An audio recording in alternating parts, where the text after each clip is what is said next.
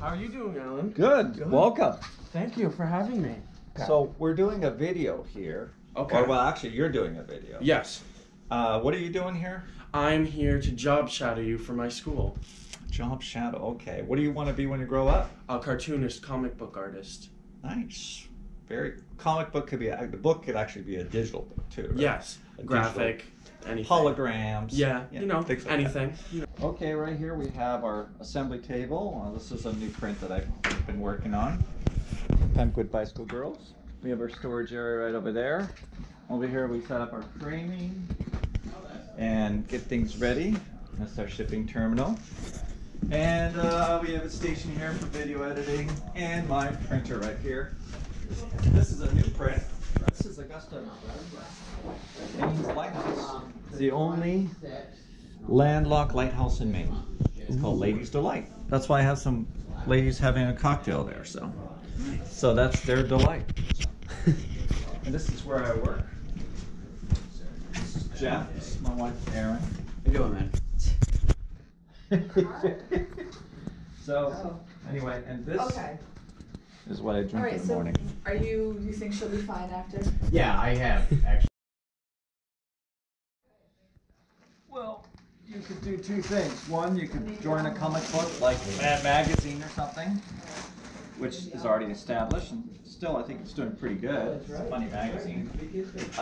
Or you could kind of create your own, or do the same thing, create your own series, put them online, Yeah. and just keep doing it like you're doing. You love to doodle and stuff like that, and draw cartoon stories and come up with some creative things. The more you do it, the better you get at it. This is my exercise I do. Yeah. Don't really work out, so. So I print a lot of my big prints here, and then my calendar, for example. This is in this is printed at Jason McCarthy, just a few miles away from here. They print thousands of these, so I don't print them here.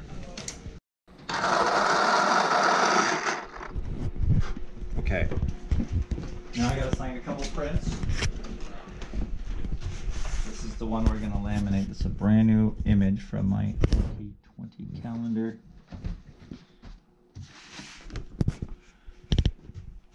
Jacob Glidden. Oh. Okay. Alright, so that's that, and he's gonna laminate that. Alright, so we're good with that. Oh yeah. Yeah. She was up there this weekend. I mean, they're friends. Yeah. They probably Yeah. all do. So Jacob, are you paying attention? You need a pencil, I need a piece of paper. Okay. But also you need one of these things, a computer. Okay. Computer will help you to go faster. You have more freedom with it. I worked on last night.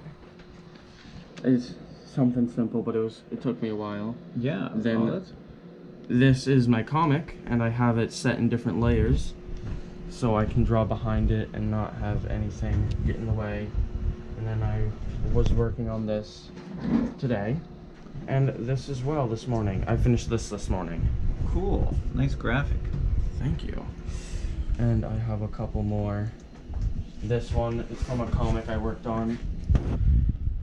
This one as well. Seems a bit angry. Yeah. Where is Something that deep resentment coming from? Nowhere. It's just something I was working on. Then I did something for my grandfather. Oh, that's cool. Yeah. Yeah. So that's about it. Now, Jacob, where's the inspiration of the drooling, snoring person? Mainly my morning routine, wiping the drool off of my face. Is this sleeping. You? It's a representation. Blonde hair? You gonna dye your hair blonde maybe one day? Yeah. Big spike. Someday. He's having a hard day. That's funny. Yeah. Rough night? What happened then? He's gonna find out. He doesn't really remember anything. He's gonna find out. When that happens. Yeah. He's gonna find out. Now, do you start with a sketch of the whole general story, or do you go by? I usually write it on a Google Doc, what I'm going to be doing in the comic, how I want it to look, and then maybe if there's going to be a second one, I'll start planning that one out as well. So you write what you're doing. You write a whole Each like panel, like yeah. a storyboard. Okay, yeah. Almost. So I it's write all that kind out of a rough little bit. sketch of everything. Mhm. Okay. Yeah. So how did you become this famous? What was the process? Well, almost famous. But the thing is okay, so Aaron and I got married at a lighthouse, and that's what started this whole idea of doing. I was impressed by the lighthouse colors and stuff, and I said, well, I could create travel posters of lighthouses, and that was my side project. Kind of like what you're doing right now. You're going to school, but you also have this project that you're working on there. Right. And I just said to myself, I'm just going to make this the best I can. And it was not a matter of time or money. I was just going to do the very best I could. So I came out with the first 6 lighthouses. The first 6 lighthouses took me 2.5 years to do. I just wanted the right style and font and create my own lettering. And that was 2007. And then I started doing shows. And then over time, build up. And if you not only work hard, because everybody works hard, right? You work hard at McDonald's, you work hard at other places, but if you work hard on yourself, harder than you work on your job or at school, learning how to be disciplined, learning how to focus and concentration, discipline, that will take you to the next level. Because you could have a lot of talent, but if you don't work with your talent and organize your talent, there's all these attributes more than talent. Hard work and perseverance really takes you to the next level. There's a lot of talented people out there, but they don't apply themselves. If you don't apply yourself, it's not going to happen for you. Nobody's going to discover you. So you have to discover yourself, and that's you got to go through that journey. And that's not easy, but there's a reward at the end. So.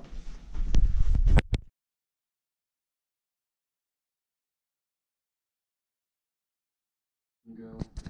So I asked Jacob to draw me a giraffe.